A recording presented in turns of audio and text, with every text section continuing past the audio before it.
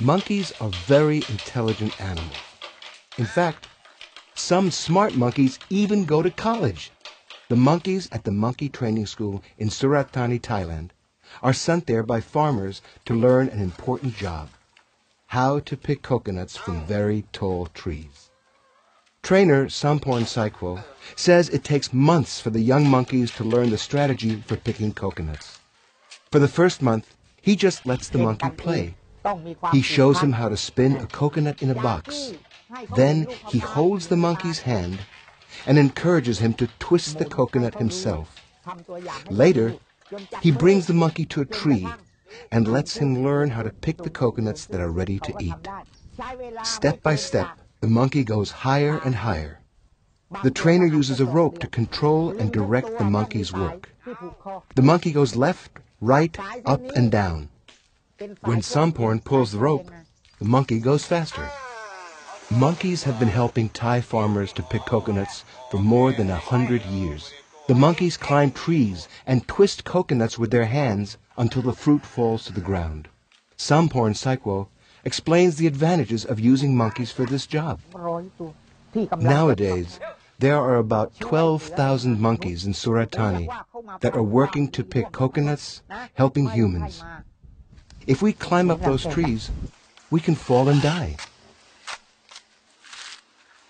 The coconut is an important fruit for farmers here. Farmers can earn about $2 for every 100 coconuts that they bring to market. People buy the fruit on Thai beaches, and it's also used in the country's popular coconut curry. A huge number of coconuts, about 2 million, are produced each month in Thailand. And many farmers say they couldn't pick the fruit without help from their monkeys. Pak Dee's 3-year-old monkey assists with his work. The monkey picks fruit from Pak's own trees. Pak also lends the monkey to other farmers to earn extra money. The animal is so valuable that Pak never leaves it home alone. The monkey could run away or somebody could take it. Pak Dee describes the system he uses. I tie the monkey to a coconut tree near the house. I give him rice to eat, sometimes with curry. The monkey can live to be 13 years old, so he has 10 more years that he can work. I don't need any more monkeys than I have now. I just want to carry on with this monkey for his lifetime. Farmers say that because the monkeys are so important to them, most are well cared for and don't have a hard life. But some people make the animals work too hard and treat them badly. In the past, everyone was training monkeys in a different way, and some people were hurting the monkeys.